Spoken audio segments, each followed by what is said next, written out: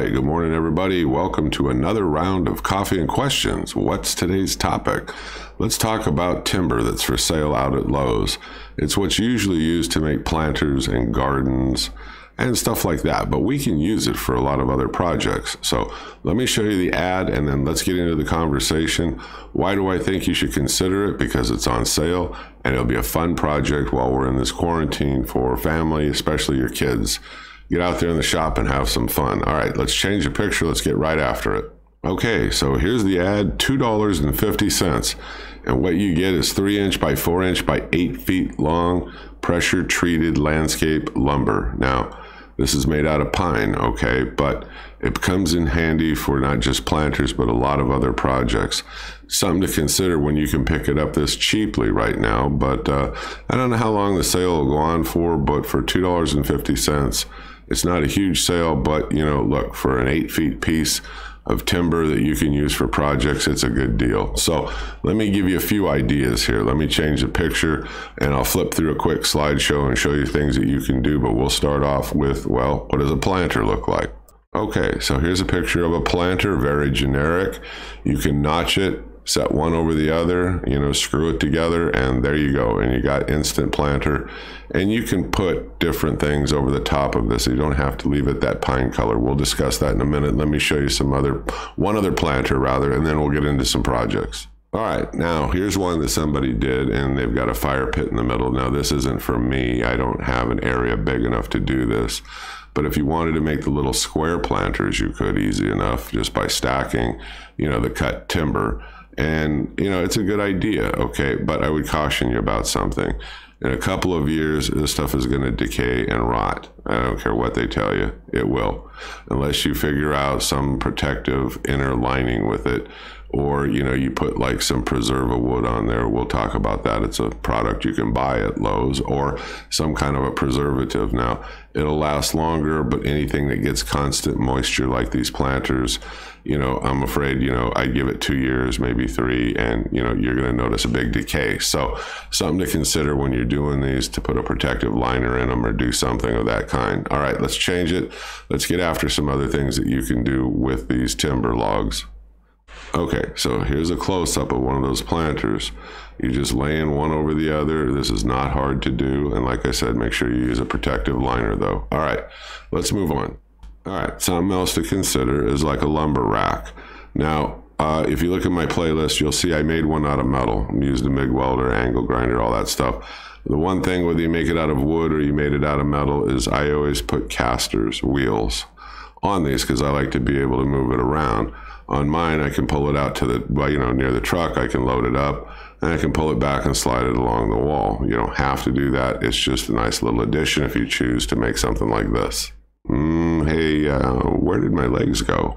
All right, so anyway, you can make this chair, okay, and this little end table. These are very easy to make. Now, one thing I would tell you, these two vertical pieces, like where my back is, especially the ones on the ends here, you want to tilt this back a little. Don't make this at a perfect 90. It's not comfortable. So make sure you add a little bit of like a tilt to it, a little bit of an angle. But the rest of this, I mean, can be done, like I said, basic tools. I did the one I'm going to show you in a minute out at the club. My neighbor, his son went out there and we had bought a bunch of this timber and we made a chair, and I'll show you what it looks like. Now, we also made a bench, and I'll flip the picture and show you, but keep in mind, like I said, create a little bit of an angle here, and it's all basic tools. You know, you have like a way to cut it, like let's say you have a circular saw, you got the long screws, you got those while you were out at Lowe's, you know, and you have a cordless drill already or a corded drill, and you know, you have a way to, you know, put those screws in. And what I did is I bought a little chamfer bit. It's you know, about $5, not a big deal, and I was able, when I put the screws in, to kind of hide them by them going down in the wood a little bit. All right, let's change the picture. Let me talk about what we did do. Here we go. Okay, now this is one that they made out there, and they made it a little bit wider. Now you can make it narrow so it's a one-person kind of a chair, or you can make it a little longer so 2 people can sit there, which is better. Like not a love seat, but you know, wide enough so 2 people can sit. Again, take a look at this. You don't want these straight up and down. Now you can do that. They use 2x6s, which are also inexpensive out at Lowe's while you're there, and it makes a great bench bottom. Now, those 2x6s. Anyway, so the back of this, you can see it's almost at a 90. So I would encourage you, cut those at a little bit of an angle so it slants back before you secure them to the 2x6s.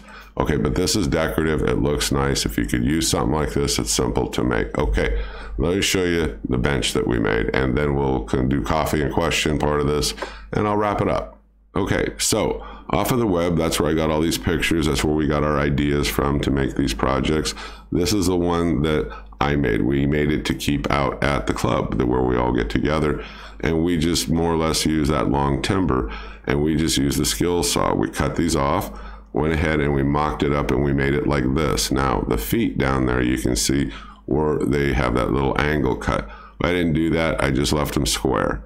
Now, when we were done, what I did, I went over this with a belt sander, the top of that. I don't want anybody getting splinters or anything like that, and I thought it was a little too rough like you see here in the picture. So, went over it with 80 grit belt sander, or some kind of sander. It'll take you a little bit longer if you've got random orbital, but I used 80 grit, I went over it, then I came back across it with 120 grit. Then for the heck of it, we went ahead and I went over it with 150 grit on a random orbital. And I took off all the sharp corners on it, and we sanded it up. Now, the other guy out of the club, he made one at the same time I was making this one, with a friend. Now, he did his a little differently, so let's talk about the differences because it'll answer some of the questions I got asked on the forum. Okay, let's talk about his first. Looking at this picture, he made his the same way. When he was done, he did sand it like I did, like I was explaining, but he took a Bernzomatic torch and he went over this whole thing and gave it like that rustic look, that burnt look.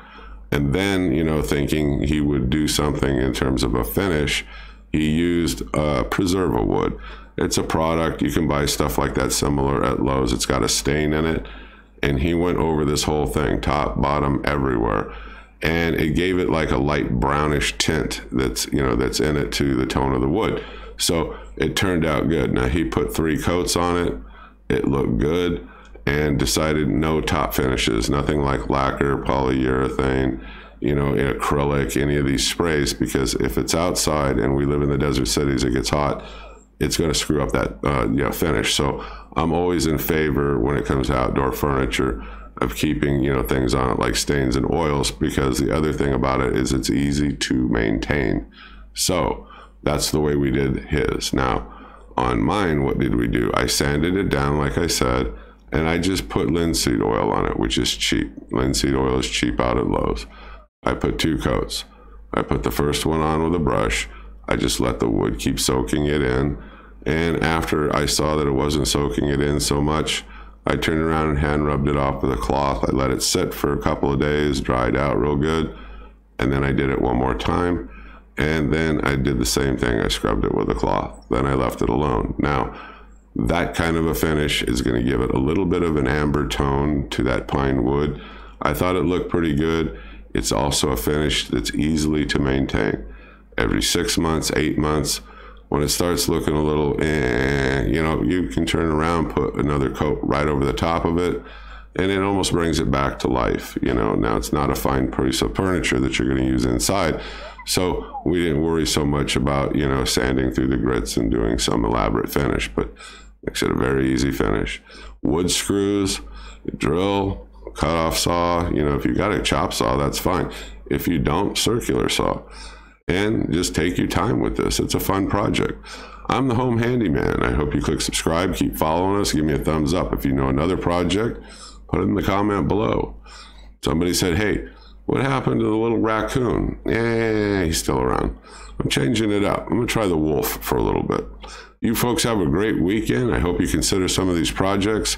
And remember, it's on sale for $2.50 a length. That's pretty good. All right. We'll see you folks on the next video. Have a great day. Bye-bye.